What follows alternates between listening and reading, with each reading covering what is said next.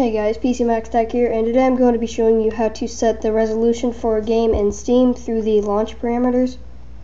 So the first thing you need to do is right click on the game, then go to Properties, then go to Set Launch Options, and then what you do is you type -W for the width, and I'll do 800, and then -H for the height, 600.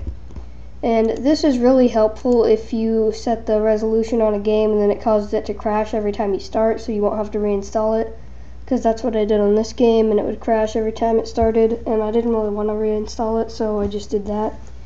And now whenever you start the game, it'll be in a different resolution, so I'm going to switch to Fraps to record it for you, so be right back. Okay guys, here I am. I'm recording with Fraps now. And so if we go to the options of the game, go to video, resolution is 800 by 600.